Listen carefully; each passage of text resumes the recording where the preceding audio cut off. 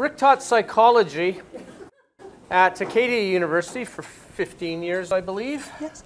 For 15 years, and was terminated recently. Rick's talk today, the title is slightly different than, he's going to talk on the same topic, but in a narrower area of it. Canadian labor law, a threat to academic freedom. Join me in welcoming Rick Mehta.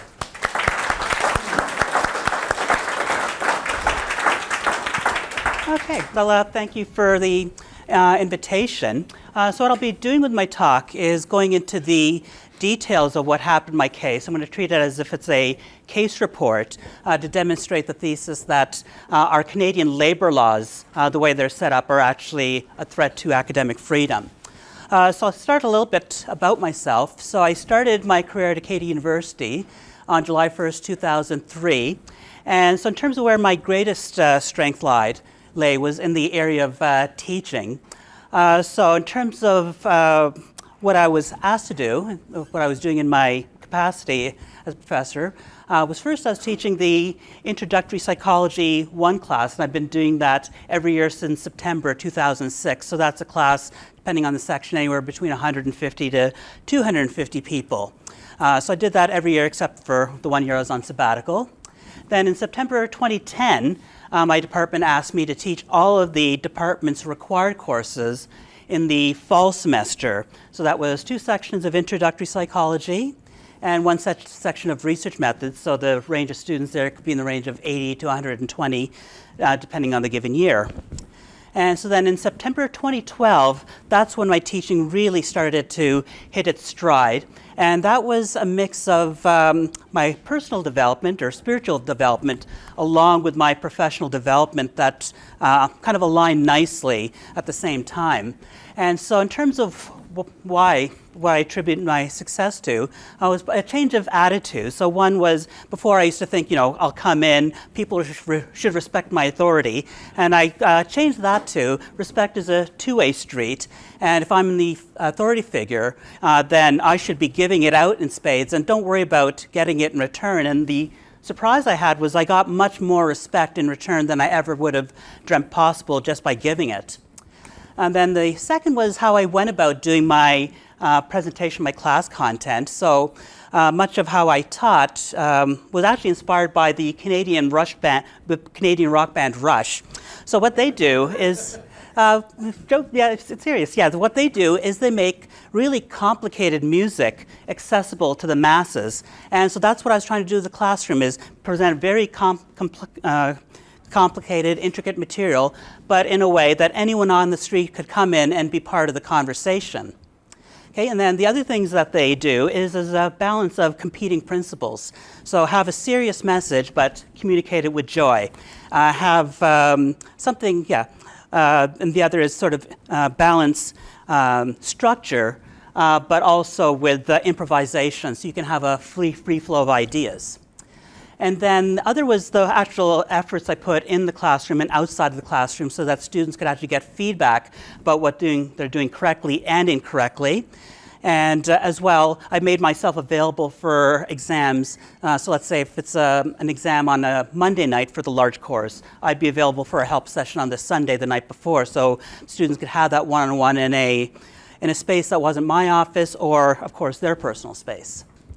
And so in terms of evidence for this, then, is this table that I'll show. So in the left-hand column is all the courses that I taught. The second semester is what's been taught by all the other professors in the second term.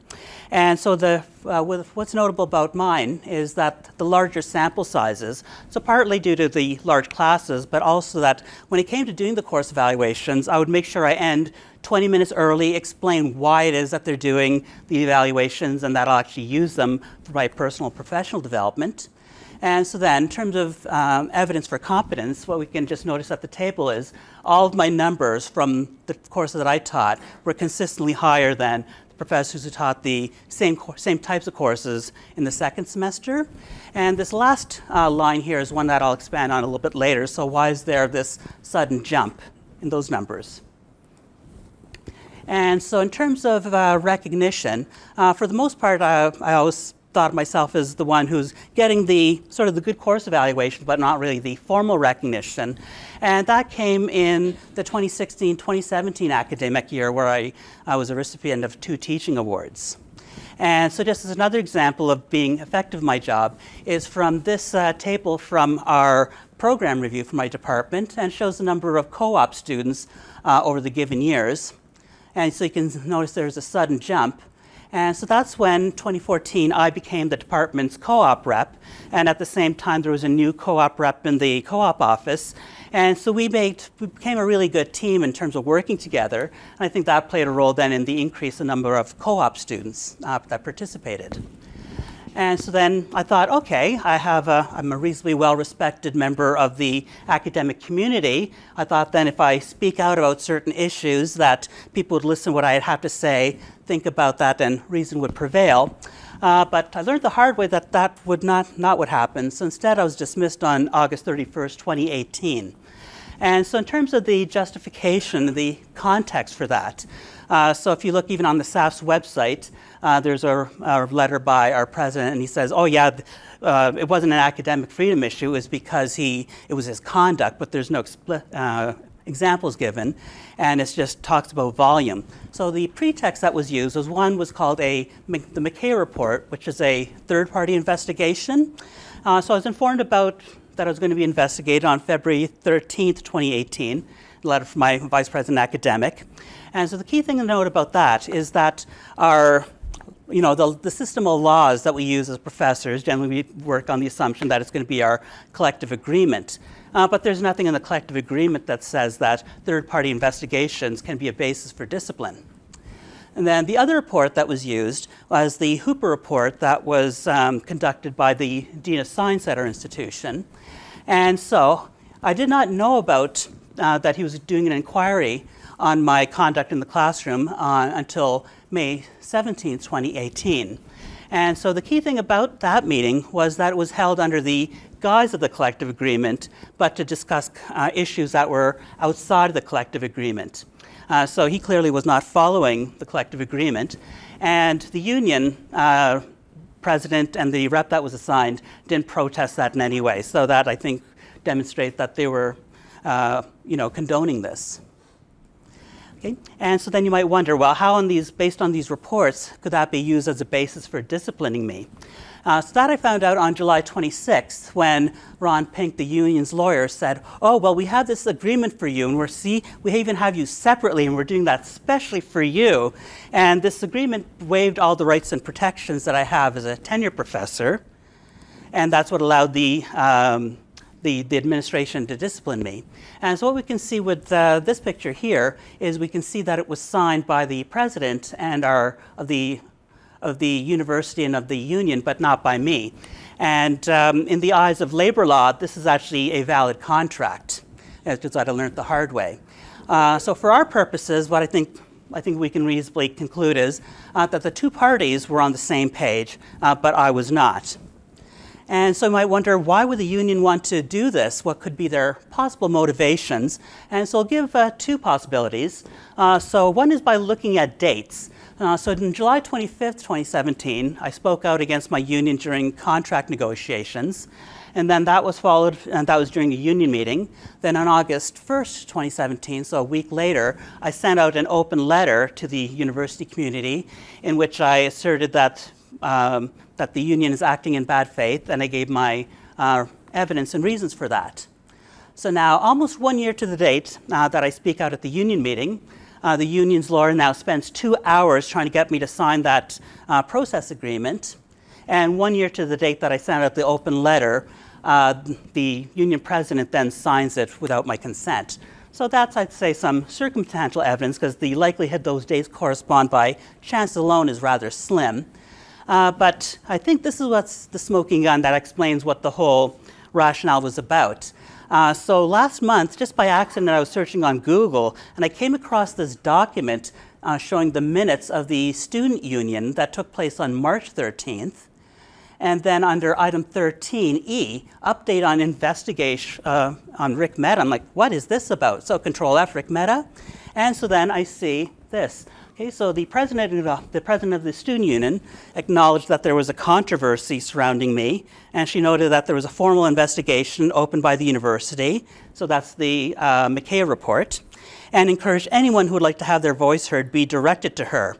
And now this is the key point. She stated that the university was looking at further options to support students who do not feel safe in the classroom. So I think there we have in writing that the university is coming to the safe space culture, and I was threatening that.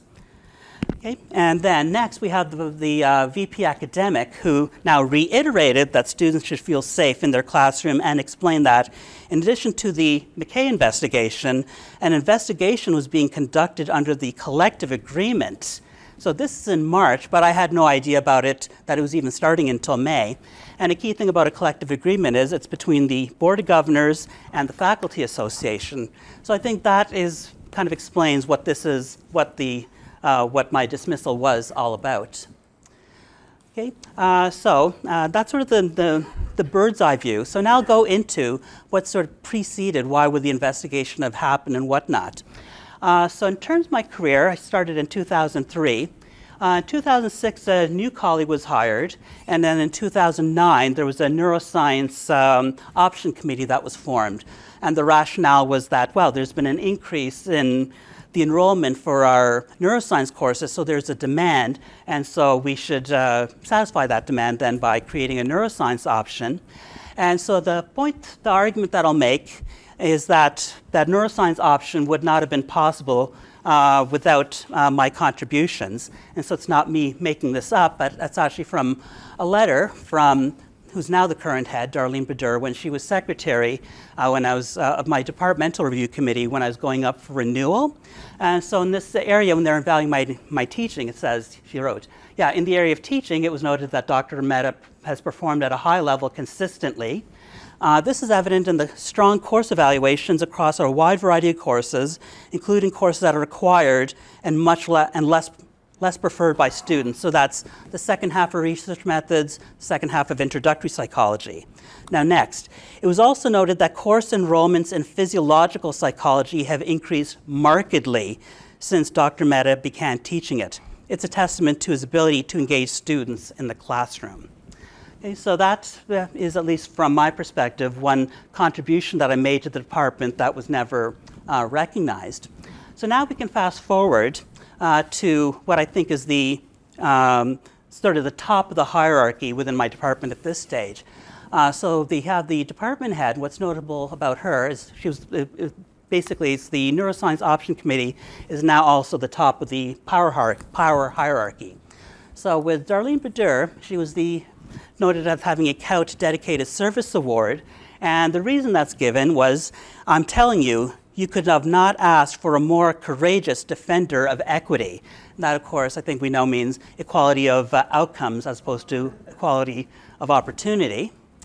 And then from the program review that we did in 2017, so in that document, so we know that she's department head, and what she's noted with pride then is that she's had several leadership roles within the union. So that includes the senior grievance officer, being on the negotiating team, and being president.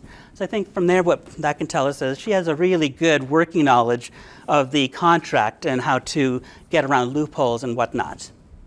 So then second is an instructor in our department, Carmen Bliley. So she too, by chance, also has a Couch Dedicated Service Award that she received in December 2013, although there the reasons weren't given. Oops. And so now if we look at a program review, she too also has extensive service with the union. And so interestingly, the word equity comes up here, the employment equity, appointments, and also junior grievance officer. So again, has a good working knowledge of the contract. Okay. And then the new hire who I mentioned, who started in 2006, that's Randy Lynn Newman. What's interesting about her is after my dismissal, the fundraising campaign was started to fundraise $12.5 million. And she's a poster child for that, holding a model of the human brain. And she's there noted for having exceptional teaching and engagement. So from the, I thought, okay, let's look at her teaching. So from the program review, and I looked under teaching awards, and she notes that she had an Acadia Student Union Teaching Leadership Award in 2017. And that seemed rather odd to me because I won an award that year. I was at the reception that was held, and I don't recall seeing her there at all. I don't recall seeing her name on any documents, and there were no emails or anything like that sent around. So that seemed a little odd to me. Maybe it's a brain fart, but something else seemed a little suspicious, which was that in 2016, she was a recipient of an Associate Alumni of Acadia University Distinguished Faculty Award. So this was in 2016, but in the summer of 2017, I had to give a reminder to the department head that she's listing it as having been received in 2016, and that should really be 2017 when it should really be 2016. So an interesting tidbit for those who might be interested on why I remember that particular convocation so well is that she wasn't the only person who won a major award. So another person was an alumni from Acadia who won a honorary doctorate, and that person happened to be Deborah McClatchy at Laurier University. Okay, so now we look at the service, and we can see a lot having to do with the equity committees, women in science and engineering, gender studies, the union, the women's committee. So that basically describes the top of the power hierarchy in my department. And so in terms of my career, I'll give acknowledgement that there were actually 2 really good years, probably the 2 years where I actually felt like I was a valued member of my department. And that was when Diane Holmberg was acting head. So when it came to my career development, she said, with teaching, you are definitely now at the level of full professor. What you're doing is definitely distinct. On the research side, yeah, you're more at the level of associate because you have a lot of poster and oral presentations. It would be nice if you had more peer-reviewed publications. And on the service side, yeah, you're a valued member of the university. You contribute. You definitely do more than enough to pull your own weight. So those are the 2 probably best years of my career at Acadia. But that then all changed in the next academic years when Sonia Major became head. So I made the mistake of talking to her, and I said, I find it a bit, when I go to the lunchroom, I find it uncomfortable when I have the colleagues talking in ways that make me uncomfortable as a male. And so I gave the example of the one colleague who referred to the kinesiology department as a sausage fest because it's male-dominated. And I said, well, how can you expect a respectful workplace when you treat males that way? Turned out she was not happy about me making that complaint, and that got reflected then in my career development letter. So basically the way it was structured is, first parts are just statements of fact, and then you go into the interpretation. So instead of being along the lines of a valued colleague, it was, student comments indicate that students perceive you as someone who really cares about their learning and tries very hard to help students learn concepts. So I interpret more as like a backhanded compliment or minimizing my accomplishments. Now the next is, of course, I think we all know we're going to get complaints about our marking. I think we get across the board. So her comment about that was, there were some comments that indicated some concerns about how midterm exams are graded. We discussed ways in which you could consider how to help build a little more flexibility into your grading schemes to account for students' different ways of expressing themselves. So in that year, she was in a position of strength. I couldn't really do much. If I tried to respond, I would have been one who comes across as unreasonable or whining or something like that. So instead what I did was I just waited patiently, and then the following year I was far more prepared, and I went in with written documents saying, I think my performance is at the level of a full professor, and I want that to be recognized. And that took her by surprise. Our meeting lasted, I think, only 20 minutes with her just saying the whole time, how can you be so defensive? And so then, when I got my letter, it was interesting. So in terms of the main sentence to look at now it got changed to, the only negative comments that came from several students is that they perceive your grading as being too precise, whatever that means. When I discussed that with you, you said you were unwilling to change this aspect of your testing. So the mistake she made there was that she implied that I had a deficiency that was getting worse, and this was the year I had the best course evaluations of my entire career. And so it was easy to prove that to be false. So when it comes to managerial rights, they have the right to misrepresent you if they like. They can sort of stretch the truth a bit. But the one thing they can't actually do is say something that's demonstrably false. So I gave that to her. It wasn't meant to be an act of cruelty. It was because it was nervousness on my part. I hated the thought of doing this. But I gave that letter to her on June 30th of 2016, and it was her last day before going on sabbatical and then retiring, which I don't think she was too happy about either. So I thought once that's done, I'll be having a room to breathe and my career will grow. But then in the 2016-2017 academic year, a lot of strange things then started to happen. So first was that Darlene Badur was both a union president and head, and so therefore wasn't teaching anything at all. And meanwhile, there was the Jordan Peterson stand against Bill C-16.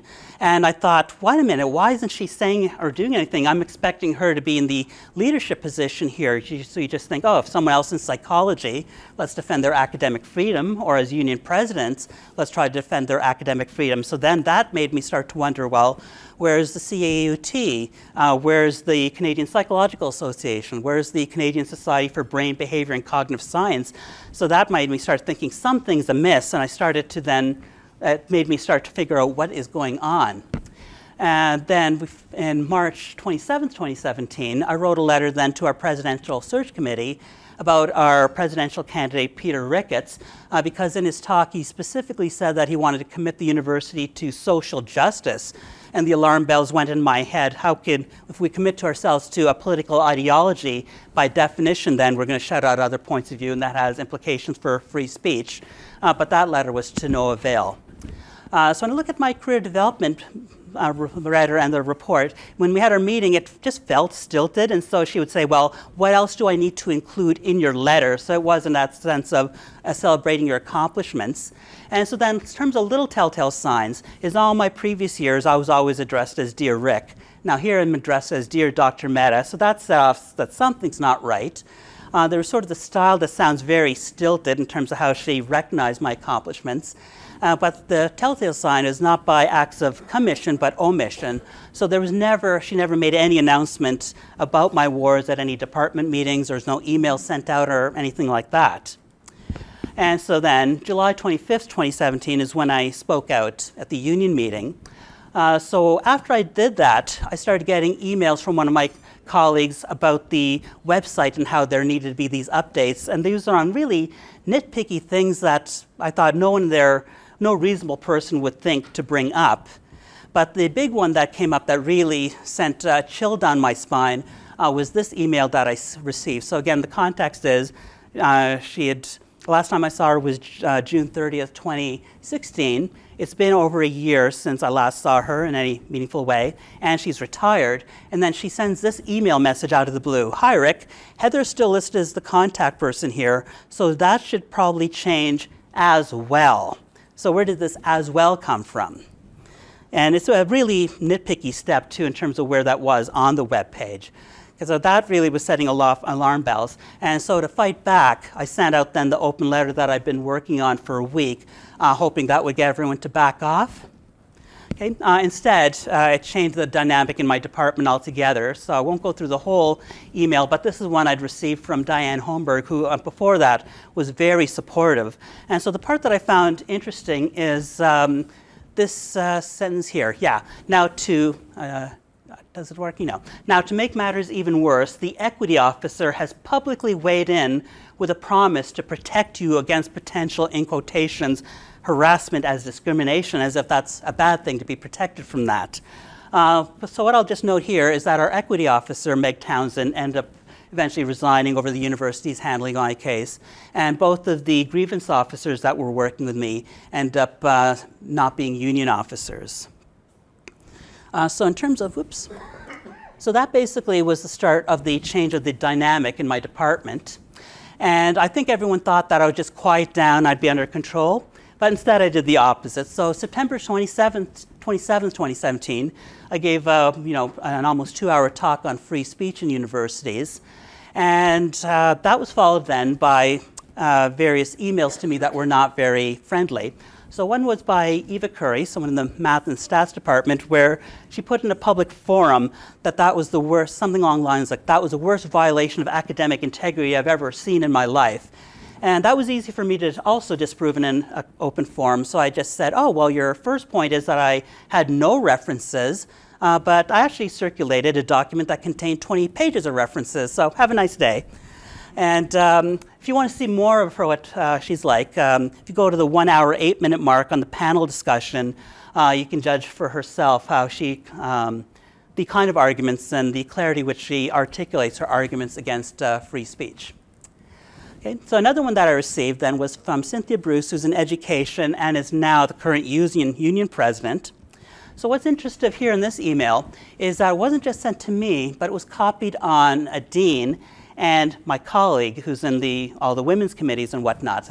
And so eventually what I learned from Howard Levitt, the employment lawyer, is that if someone copies a superior, that's their way of saying discipline him. So that's something I did not know at the time. And so in terms of things she accused me of without any evidence then, was that I had stances that were disturbing, that I was dangerously close to advocating oppression, that I'm working to silence marginalized voices, and that I'm advancing human rights violations. And from members who've seen my talk, they know that's further thing from the truth. And so we can fast forward now to November.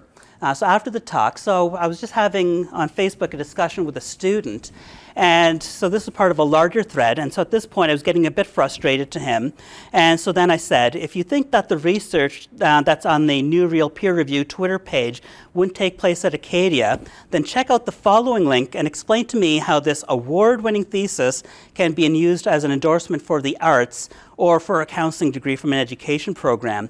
And so when you look at the link, what it's for is an award-winning thesis, here, where Tyler received this award for his thesis titled An Auto-Ethnographic Exploration of My Sexual Identity as Seen Through Interpretive Dance.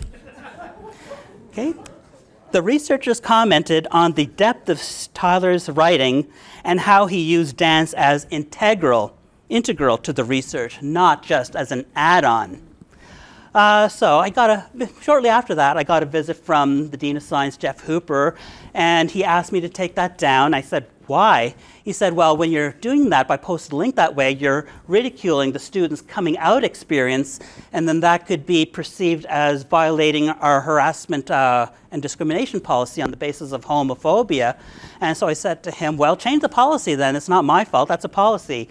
And he wasn't happy about that. So immediately after he left his office, what I did to create a record was I went onto Twitter, and that led to him eventually sending this email to me.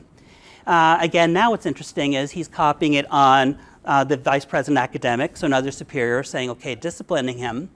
But what led to his undoing, though, was this one sentence. So during our meeting, I repeatedly stated that I recommended that you consider taking this post down. I never directly asked you to take it down. In fact, I went further and informed you that I was not in a position to ask you to take this down. It was simply my recommendation.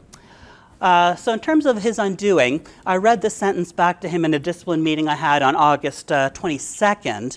And after that, there's little to no mention of him or his report afterwards. Okay. So then in December 2017, on the 13th, I sent out an email to to a public forum in which I criticized an article that was in the student newspaper about the so-called gender inequities in academic hiring and gave facts to the contrary. So then I got an email from a colleague, copied now to the vice president academic, and there she says, because the vice president academic ultimately has a responsibility for the student's well-being. This is something that always irked me, so I have to just get that out of my system, because it's 2015 as her signature. Okay. And then here, in terms of what was the reason for the complaint? So she said, you could have easily made your points about women in science without naming the student, so the author of the article, or even referring to the article itself. So I just thought that's absolutely ridiculous. And so when she said, if you want to have a discussion, I'd be more than happy to. So I said, yeah, let's talk about funding cuts to WISE. Okay. And so I don't think she was happy about that. Then over the Christmas break, I put a post in which I was critical of the Me Too movement. And a student then, who's going to be in my January semester, was not happy about that, Veronica Oliver. And so then she posted some links then to gender studies talking about rape culture. And so I tried to give her other points of view. So like the campus rape crisis video from Diana Davison, a presentation by Wendy McElroy, but she wouldn't listen to any of that, and so I was point blank to her saying that your line of thinking is that of an ideologue, not that of a reasonable person. And so when I saw the McKay report, I saw that she put in complaints, I want out of his class, and for whatever reason, they didn't accommodate her request. At the start of the new year in 2018, I sent out an email message expressing my concerns about the university's decolonization, especially for academic freedom. So if you have the compelled speech in the form of those land acknowledgements. So the response I got from the Dean of Arts, Jeff Hennessy, is one that would have gotten him fired if that same type of exchange had happened in the private workforce. And this is an article that was written by Howard Levitt. So what's interesting about that exchange is it was one about academic freedom, and there was no responses from any of the union representatives. And so then in terms of where the decision was made, where we're probably going to get rid of him, I think it was on this day here. So a tweet that I sent to opposition leader Andrew Scheer about his removal of Senator Bayak from the Conservative caucus that first made headlines in Nova Scotia and then across the country. And on that day, I could just sense a change in the work environment and had that sense of, okay, this is it, we've had enough, we're going to do whatever we can to get rid of him.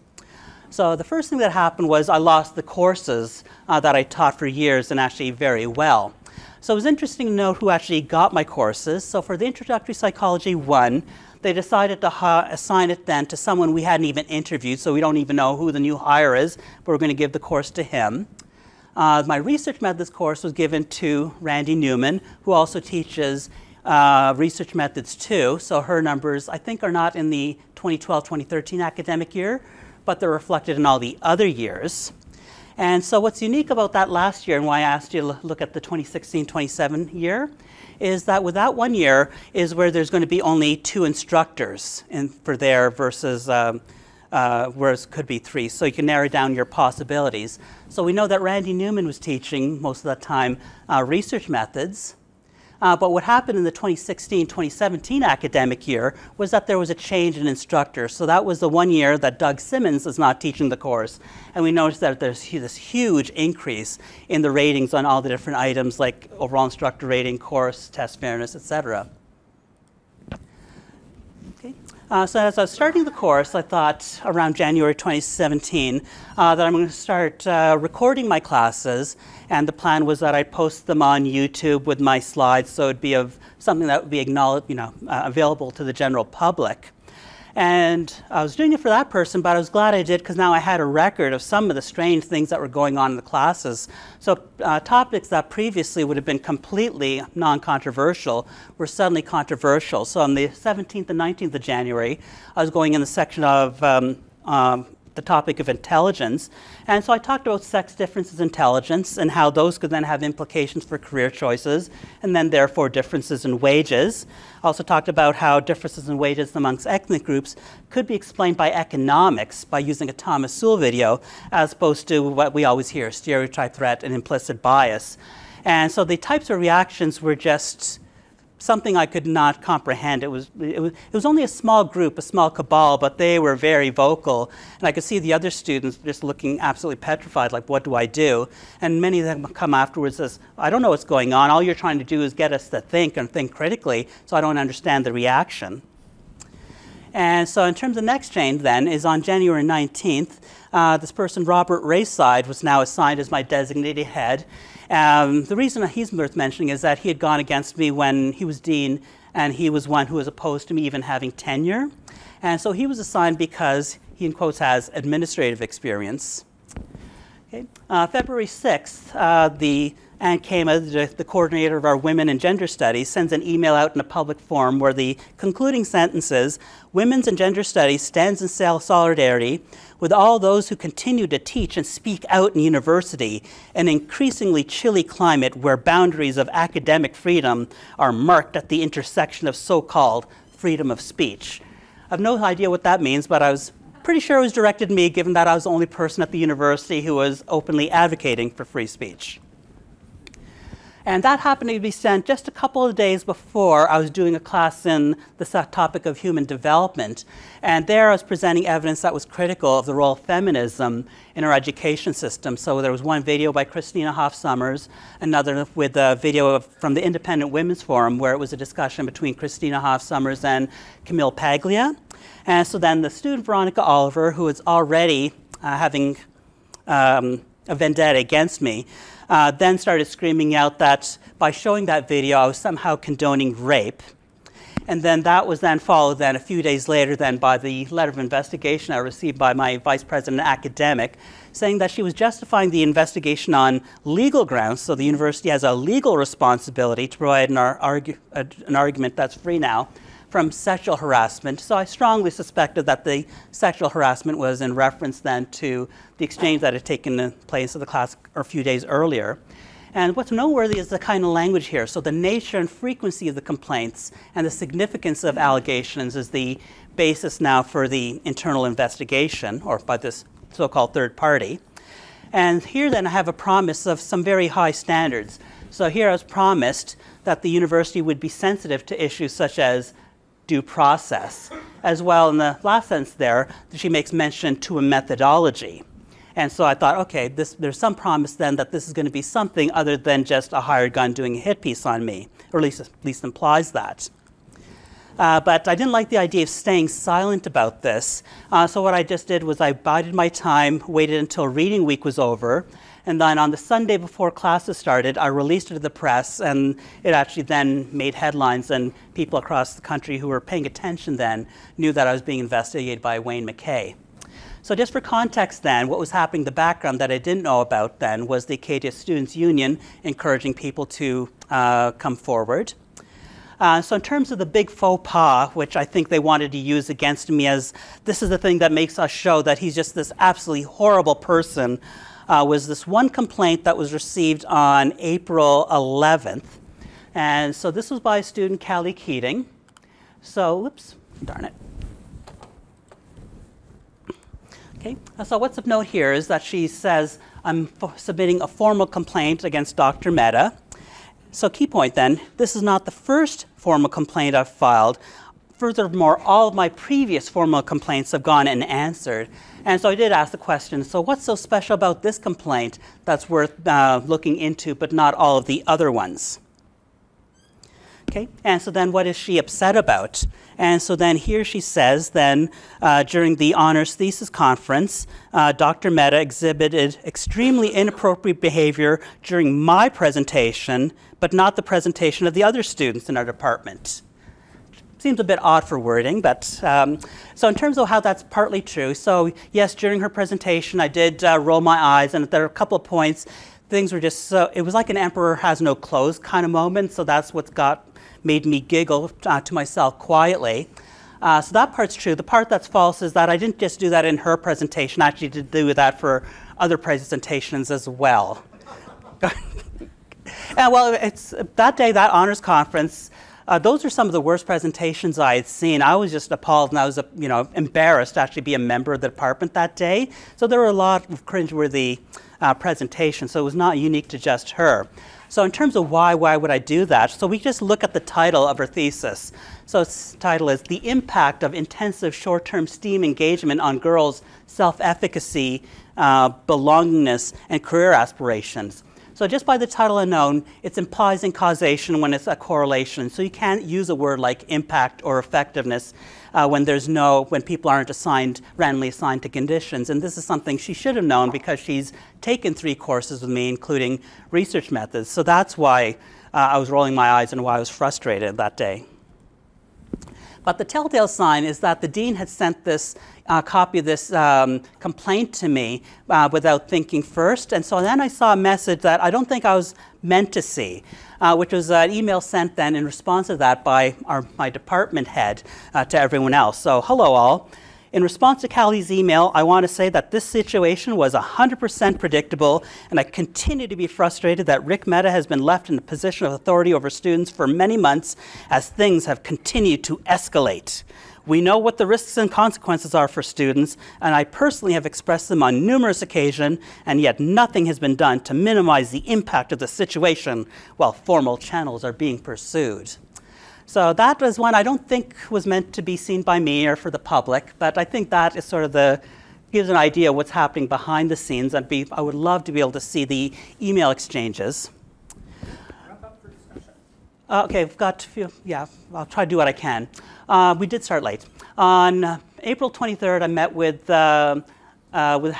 Wayne McKay. Oops. And I gave my 13-page response, and he submitted his report. So now we fast forward to July, where Ron Pink asked me to sign this agreement. So what was in that? So what is it that unions could do without impunity? So first was it changed the framework. So the idea was that I was going to have a one-day meeting. We discuss whatever I'd done, and there could be and maybe or maybe there not, there would be discipline. So first was that the McKay investigation was justified on legal grounds and on the basis of the seriousness of the complaints. And now it's been changed to a variety of complaints if you look at the first whereas. Another principle when it comes to collective agreements is that members of the bargaining unit can't grieve against the members in the same unit. But here now there's an exception being made for me. On the third bullet, the third whereas, there's no references to a methodology, nothing about due process being fair, reasonable, or impartial, so it talks about volume or being extensive. On the fourth whereas, they're actually relying on anonymous material, so names are just redacted, and people decide after the fact if they wanted their names to be shown. Okay. And so in terms of this was the first time I was informed that there was actually a report written about me by Jeff Hooper. And then on page 2, it specifically says we want to expedite all issues pertaining to me, and that of course goes against the idea of due process. Okay, so then the idea was there was going to be the report, and we discussed them. But the only way I could get copies, my own copies of the report, was if I agreed to be gagged, and that's what this 10th premise says. So I wouldn't talk to anyone or any third party unless I was authorized by the university. And so you might wonder, okay, well, what was actually in the report? Who are the complainants? So this should probably not be any surprise then. These are all, it was pretty much everyone in my department. There was one person who chose to have his name redacted here, but I looked at his transcript with Wayne McKay in the Hooper report, and there his name was not redacted. I didn't know why that is, but that person happened to be Doug Simmons. Okay. And then in terms of other complaints from other departments, as we can see, the gender studies, there's probably no surprises here.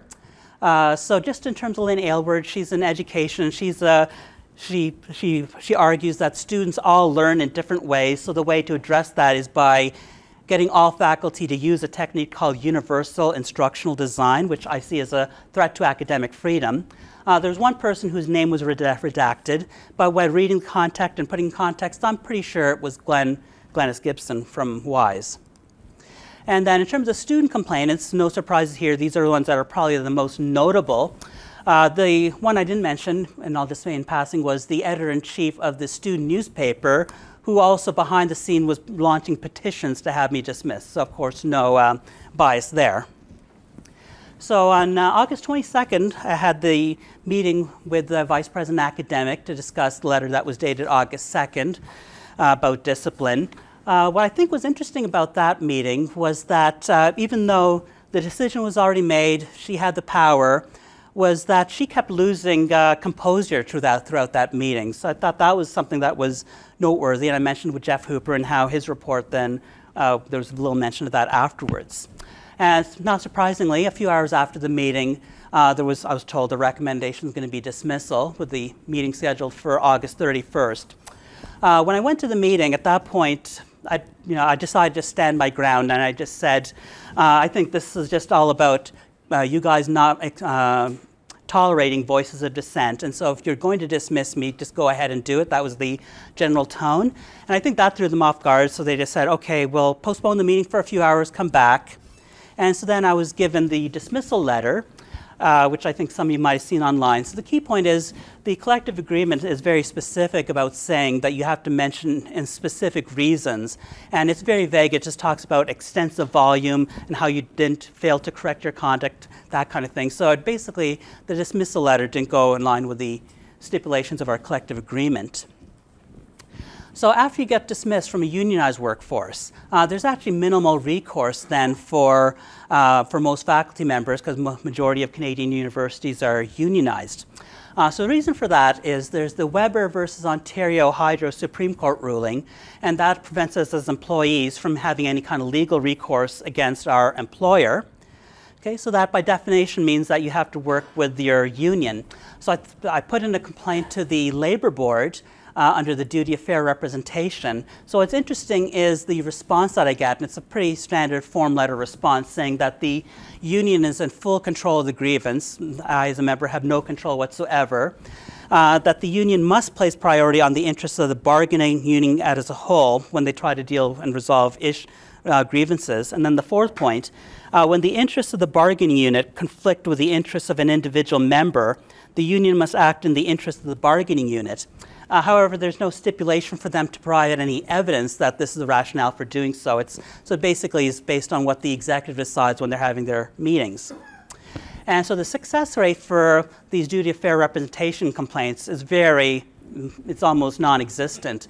So 1% at the national level and 0% within Nova Scotia, and that I got from a Freedom of Information request that a friend of mine, Shannon Nickerson, did in so basically in her case, she was working as a part-time faculty member at St. Mary's University in the psychology department and was dismissed for having brain surgery.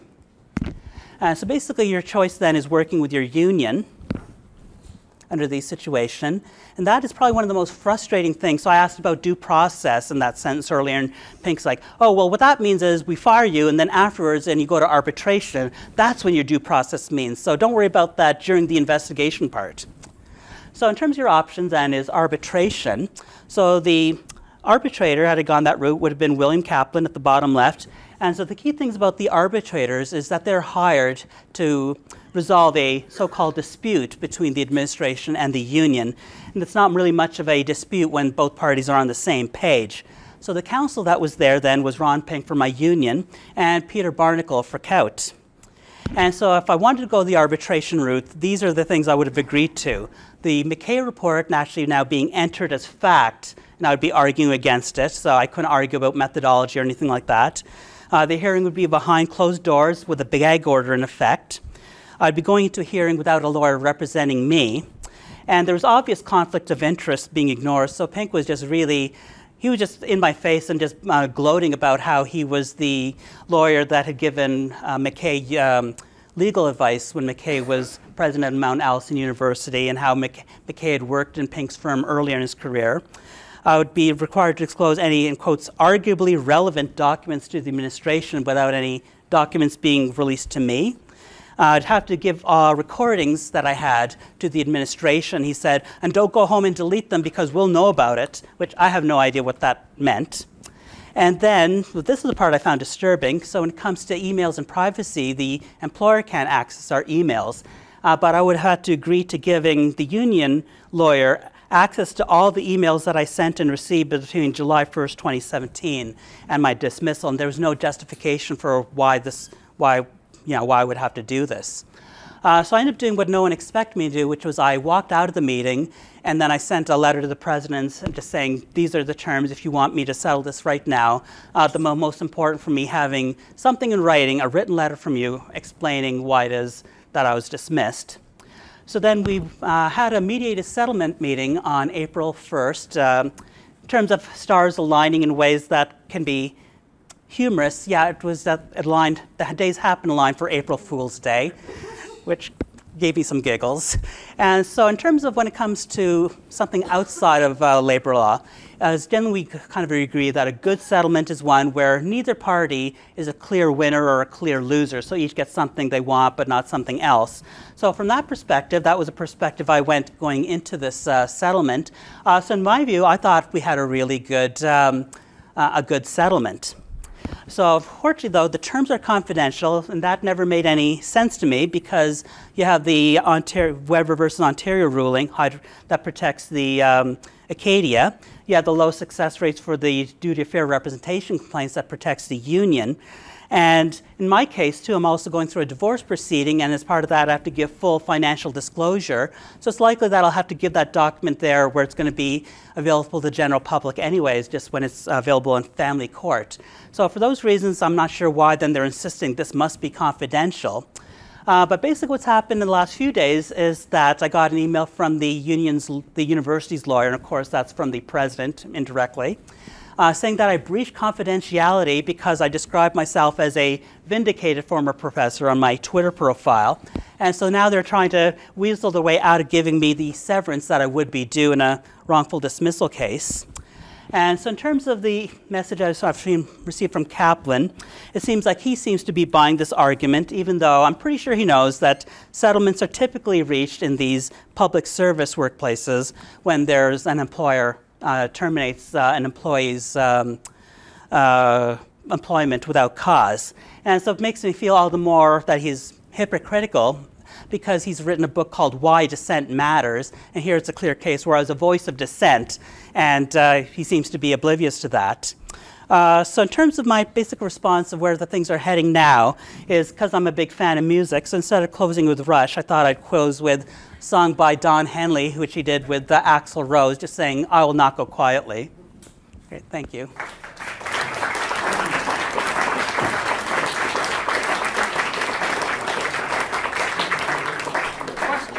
Questions for Rick then. William, did you have one? I had a question for Bruce. Yeah, I know. Okay. Thanks,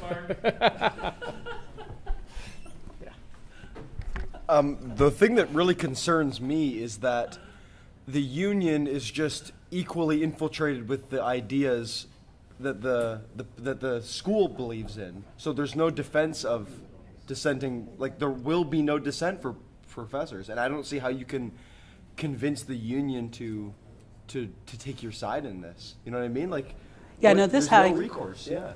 Yeah, no, that is the main point. I'm glad that that is coming across. Just that, yeah, when you have to work with your union, they have their own interests that are different from yours, and they're very explicit in saying, yeah, we're here to represent our interests, not yours. You're completely helpless. But yeah, I've just been trying to resist as as quietly as I can, and just let people know and just get the word out there. And I think that's all you can do. Is I think, as Peter would say, put your thoughts out there and just see what happens. And my own view is always do what you believe to be right as opposed to do what you believe to be easy. Question? Ava. I would very much like to hear Bruce Pardy's opinion on this talk, please. Did you wish to answer that question, Bruce? A question for Rick. No, that invitation. I think the main point that Rick is making is correct, which is that because of the way the labor law system is set up and the way it works at universities, you are very much beholden to their support when you run into trouble. So if you already have an antagonistic relationship with them, then you're really exposed, whether you have tenure or not. The protection of tenure is dependent upon your union protecting it. And so there has to be, in order for the union to protect you when they don't like you, there has to be enough of a threat in systemic terms to the whole idea that the university can willy-nilly dismiss somebody who has tenure. If you don't have that dynamic there, then you are exposed. Yeah, so that point, that was one thing that was raised to me repeatedly, let's say by Ron Pink, saying, yeah, your colleagues don't like you. And I thought, well, there's nothing in the collective agreement saying that there's a requirement that my colleagues like me. And now suddenly there's this new set of rules that was never brought to my attention in the past. Heinz, and then Grant. You gave great importance to the teaching evaluations, to those marks. I wonder how strong your case would be without even mentioning them. I have personally no respect for those teaching evaluations, unless those numbers are accompanied by the average marks that you give in the class. So I think these teaching evaluation marks, they are worthless. But how strong would your case be without all of those? Well, the reason I presented those, I think with the course evaluations, it all depends on how they're used. And so I made sure that students knew that I was taking them seriously. And so I think that was reflective in how much time they put into them, the kinds of comments that I received that by and large were quite thoughtful and reflective. So I think part of it is how it's done. Doing it in class versus online. So those are some of the factors. And the other factor is how department heads look at the comments and the numbers, because that's where the other form of distortion happens. So in terms of recently, there was a ruling actually by William Kaplan in the Ryerson versus their faculty association, and he actually ruled that the course evaluations can't be used for things like tenure and promotion. But the rationale the faculty association there is giving is that these things are biased. So instead we'll have the professors talk about things like their teaching philosophies and their views, because somehow that's not going to be biased. So you're replacing one bad system with something that's far worse. So I think it's better to have the course evaluations, use them judiciously and put them in a proper context. So I prefer to use those because those are based on all comments from my class, because I could have used what people said about me on Spotted at Acadia, but that's a very biased sample. So that's why I use that some way of something that's objective, while of course we acknowledge their limitations. But I also did explain why I thought I was having the high numbers, so that I wasn't pandering to students, and the low grades that I was giving, that was really the only complaint, was that it's too harsh. Why don't you give the marks, the average marks? Oh, I could do that. Yeah, my marks were always in... There was nothing here. Okay, I didn't think to bring that here, but they were always in the sort of the 70-ish range. I did not believe in grade inflation. I would not pander to students. So that was what I was trying to do, is show that if you put enough care and effort into your teaching, you can have the academic rigor and still have people respect you as long as you're explaining what you're doing, and that's what I was trying to do. We'll give Grant the last question of this session, and then we'll go to lunch just down the hall. More of an observation than a question.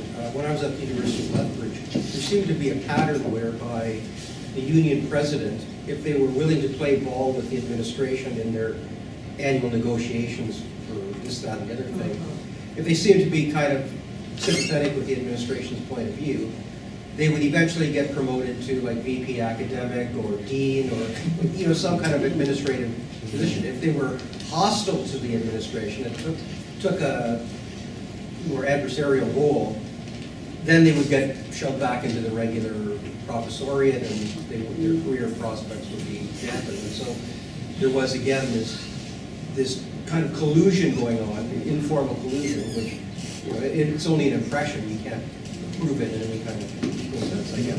Yeah. No, I guess that was the type of point that I was trying to make, and what I purposely did here was try to just lay out the facts and keep the interpretation to a minimum, and just let that go in the court of public opinion, because my view is, generally people are intelligent. If you treat them that way, they will then rise to that level of discourse. Thank you very much, Rick. Okay, thank you.